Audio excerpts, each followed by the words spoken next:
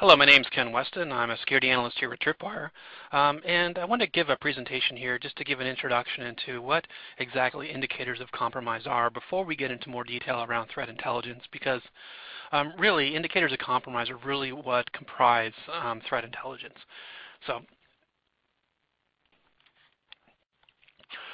So before we get into the more technical discussion, I wanted to introduce a concept developed by Edmond Locard. Locard was one of the founders of forensic science, and many of his concepts and tools are still in use today. He was credited with what is known as Locard's exchange principle. It states that basically, when it comes to crimes, every contact leaves a trace. Of course, at the time he was dealing specifically with physical crimes, with the idea that when a criminal commits a crime such as murder or burglary, they leave something behind, as well as take something with them from the scene, whether consciously or not. He basically laid the foundation for fingerprints and other forms of evidence, even well before the introduction of DNA-based evidence and other types of trace evidence. So what exactly does this have to do with cybersecurity and intrusion detection? Well, I believe that Locard's exchange principle actually applies to cyber investigations as well. Many times after there has been a breach, organizations may say they have no evidence. However, the reality is usually they were not collecting the right data before there was the compromise, or they simply don't know where to look for that information. Many times there is evidence present, but the organization or the investigators may not know where to find it. In my experience, even the smallest fragment of data can actually unveil the source of an intrusion and connect the dots to fully understand the scope of a full compromise. So when we discuss threat intelligence, we often refer to indicators of compromise, or what are called IOCs for short. An IOC is essentially a forensic artifact, analogous to fingerprints, murder weapon, even DNA and physical crimes. To further categorize the artifacts, we further want to break these down into a few different groups. First, we have what are known as atomic IOCs. So atomic IOCs are elements or fragments of data that can't be broken down any further. So things like a host name, an IP address, email addresses, file names, process name, for example, or text strings. It could be something like a credit card number or a social security number, some sort of fragment, a piece of information that is part of an intrusion and a breach. Next, we have what are referred to as computed IOCs. So these can be MD5 hash sums of malware, statistics, regular expressions. So this is usually something that is it's computed in some fashion. And then we have what are known as behavioral IOCs, which can comprise multiple atomic or computed IOCs. So this will actually provide us with a sort of a signature of an attack. And to give you guys an example, we'll go through a story problem and then break it down, and you can get a better understanding of how this all works. So let's try to apply these IOCs to a real problem. So here's our story problem. We're doomed. Our web server has just been hacked. The attacker targeted, used an exploit against us. They were able to install malware. They installed multiple files, made connections to remote hosts.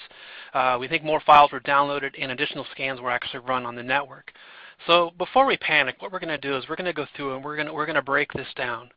So here I created a table. So the first thing we have over here is our behavioral IOC ID. So I'm going to start with this with B1, and we break this down. So the attacker with a particular IP, he targets a vulnerable web server with an exploit, and he was able to create an admin account called rootkitty. So we have the atomic indicator here of the remote IP address, which I've entered here. We also have the username, which is another atomic component because it can't be broken down any further. It's a simple username, but it's highly relevant to our investigation. So then we break that down into another behavior ID, so we have B2, and here we have the attacker installs malware with a particular hash, and that gets installed to a particular DLL. So here we have the computational component, which is an MD5 hash sum that I've listed here. We have another atomic indicator, which is the file name badboy.dll. Then we move on to our B3, which is another case where the malware connects to a remote server of a particular IP address. We also have the port. So here we have an atomic indicator of again of an IP address, and the port number, of course, is also its own atomic indicator. So we have this all listed out, and so on and so forth. So as we actually break down the different attacks, and as we find different pieces of evidence, we want to break it down into these different components. And the sequence does matter a bit. We'll kind of see how that can play out later. But the idea is here is we don't need to panic. We can actually start itemizing all the pieces of evidence, and we can gather it into a spreadsheet or other tools. So another way we want to break down our IOCs are based on where we find the particular fragments of evidence. So first, here on the left side, we have host-based indicators. So things like registry keys, file names, text strings, process names, mutex, file hashes, user accounts, directory paths. So these are all things that we would find directly on the host system itself. And so that's why we want to call those host-based indicators. Next are things we might find across the network. So network-based indicators such as an IP address, domain name, text string, certificate hashes, the communication protocol that's being used, file names, and URLs. And oftentimes we'll actually find that there is overlap. For example, we may see that in a URL string that there's a credit card or social security number, but we can also then map that to where we found that on a host-based indicator where it was in a file or it was named in a file of some sort. So then we're able to draw a correlation between those two. So the fact that they overlap, that's okay. We just need to make sure that we make a note of that when we're actually writing out our incident response reports. So that raises another interesting question, is that we have host-based indicators, we have network-based indicators, but many times IOCs can be found in many different places. You've heard about the Internet of Things. It's almost equivalent with your IOC. They can be anywhere. They can be in databases. We can find them on the hard drive of systems. We can even find them in memory, log files, even social media accounts. Many times a hacker might be using a Twitter account to exfiltrate data or announce that they've compromised a system. And also cloud raises a lot of issues. Sometimes it's difficult to gather evidence from the cloud, particularly if an instance has been shut down. We can't go out and actually grab the disk drive from a cloud-based storage provider. So there are a lot of challenges around gathering some of that information. You can gather additional log data and things like that from your cloud services, but you need to make sure that that is in place before you get breached, of course, to make sure you're gathering enough evidence. Even mobile devices, devices that are on laptops, with employees, configuration settings, even within photos and images, there's data, be it GPS coordinates if it comes from a smartphone, or, as I've learned, serial numbers as well can be embedded in images. That can all be an IOC as well. That can help with an investigation. And of course, any sort of geotagging that takes place, be it IP geolocation from an IP address, geo data we're able to extract from a particular image, or maybe even some information we can get from a binary file as to where that application actually came from. So when we talk about the gathering of some of these artifacts, they increase in difficulty. So this was actually a concept. It was referred to as the pyramid of pain by David Bianco, who actually developed this concept where, the hash values, those are fairly simple, getting hash values from malware and files. IP addresses, domain names, those are fairly trivial to get. It's easy for us to extract, and it's easy for us to share that. Network and host-based artifacts, that can get a little more complex as we're actually trying to get more information off of the host, and those files can be in multiple locations. And then of course then we get into tools, and that can be even more difficult to identify what tools the attacker is using. We may know the exploit he's using, but is he using Metasploit or what other tools and techniques, which gets into the top level, which is the TTPs, which is the tools, techniques, and procedures. And that's where we start to identify the actual attacker, what are their motivations, what specifically are the tools and techniques techniques that they're using, and those are where we actually start making assumptions based on some of the other artifacts, and we start to draw those connections as a result of it. So oftentimes that's very difficult for us to actually get at. It's easy for us to get a hash value or a malicious IP, but actually identifying the full scope of the attempted intrusion can be a bit of a challenge. So which brings us into something that's a little more, I guess, qualitative in terms of threat intelligence. Is many times different types of organizations, they're targeted by different types of groups. So if you're a government or a defense contractor, an APT may be targeting you. They're after a particular type of information. Bots, if they're maliciously simply scanning your website, looking to hijack your system to take advantage of computing resources. ScriptKitty may just be looking to have some fun to deface your website. Hacktivists, maybe they're looking out to actually cause damage to your systems. And then, of course, we have criminal syndicates, like we've seen with many of the retail breaches lately, where they're actually trying to extract credit card information for financial gain. And that's where it really becomes a challenge. Is we understand that these artifacts, IP addresses, things like that.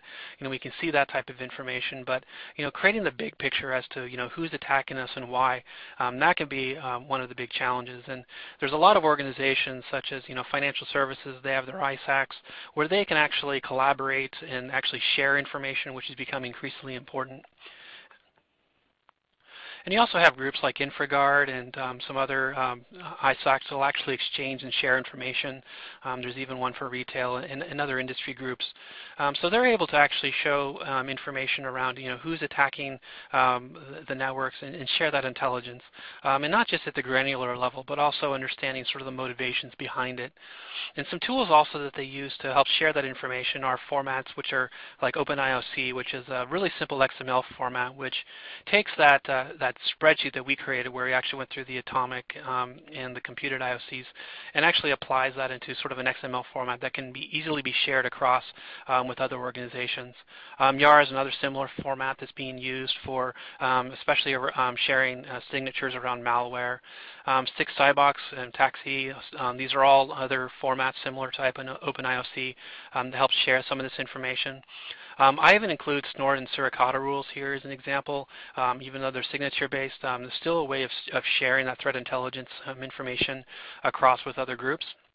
And then you have threat intelligence feeds, which get a little more sophisticated, where groups like Norse has a great feed, AlienVault, and some other companies out there. There's also some open source ones that are available that allow you to bring in information and reputation about IP addresses, malware hashes, and other information. And of course, then also you have APIs that you can integrate with for on the commercial side. Many vendors will actually share some of this intelligence for a fee. And not all those feeds are equal. Some are better than others, and sometimes there's overlap and sometimes they're not.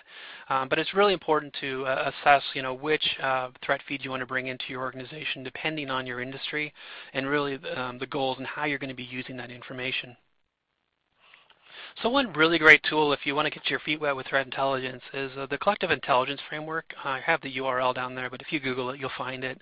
It's a really great tool. It was developed to simply aggregate various threat intelligence feeds into sort of one application, and then you can interact with that through an API. One challenge, though, I can say is actually setting this up. It is not for the faint of heart.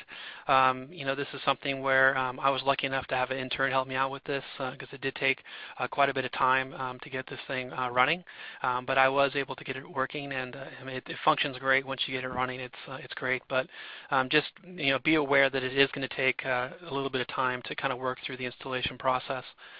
And then here on the next slide, I'll actually show you an example. So there's also a plugin that comes with for Chrome or Firefox that interacts with my specific API. So here I'm actually looking up a specific IP address that I saw in one of my honeypots, and I'm able to actually get information about it. It was coming from China, from a particular host, and as you can see here, I'm able to identify that yes, this has been seen by other groups, and it even has the threat feed on the right-hand side there. There's also a confidence level, which is pretty high. So if this was a situation where maybe I want to look up this IP address, I've seen that they've done something malicious in my honeypot. I've also seen that, hey, I looked it up through my collective intelligence framework API, and I've seen that, yes, this is a malicious IP. Then maybe I want to automatically create a signature for my intrusion detection system, or IPS, to actually block that IP address. Maybe even set up an IP tables on my server to block it, which is another great thing about the collective intelligence framework, is that I can actually export that data as specific rules. So I can actually have it automatically export snort signature rules, or for bro IDS, or IP tables, or CSV, many other different formats. So it's really easy for me to bring in this threat intelligence data and then really make use of it within my organization. And of course, threat intelligence, it's not limited to just IP address and IP reputation, but also you want to deal with malware. And actually, Tripwire Enterprise, we recently announced a really tight integration with Checkpoint's Threat Cloud, where if there are any changes, any binaries that are detected, it can automatically send that into Checkpoint's Threat Cloud, and actually identify if that particular binary is malicious. It's a really slick integration that we have, and we have a lot more integrations that are like this on the horizon. So it allows you to sort of take that intelligence that you have internally on your network, and actually share that information out and identify if that particular file is malicious and if it has been seen before by other folks. So what's really great about threat intelligence nowadays is that it's no longer just about identifying things after the fact, like in terms of incident response and sort of backtracking the pieces of evidence to identify if this is malicious malware that was installed. But you can actually make use of this information in real time, which I'm really excited about. So here's an example of a website that I have actually managed, where I am actually utilizing threat intelligence data to block anything from a suspicious IP address, for example. So anything that's coming from a hosting net block, so if it's coming from like an Amazon Web Service account or something like that, odds are that that is not friendly traffic that's targeting me. It's a scanner of some sort. It could be a compromised web application. I also will block anything like that comes from a Tor exit node, or anything that I can actually detect as a search engine bot of some sort, something that's not Google. And anything that comes from like a translation proxy, such as Google Translate, that can also be malicious, so I'm going to block that. And there's a lot of other blacklists that are available out there of IPs that are suspicious, and so I integrate those feeds directly into my web server, and then through Apache I'm able to block those directly. So just an example of one way that you can actually use this information. I think it's particularly useful when we're dealing with web applications, particularly if you're dealing with e-commerce. There's certain types of traffic you may not actually want on your website.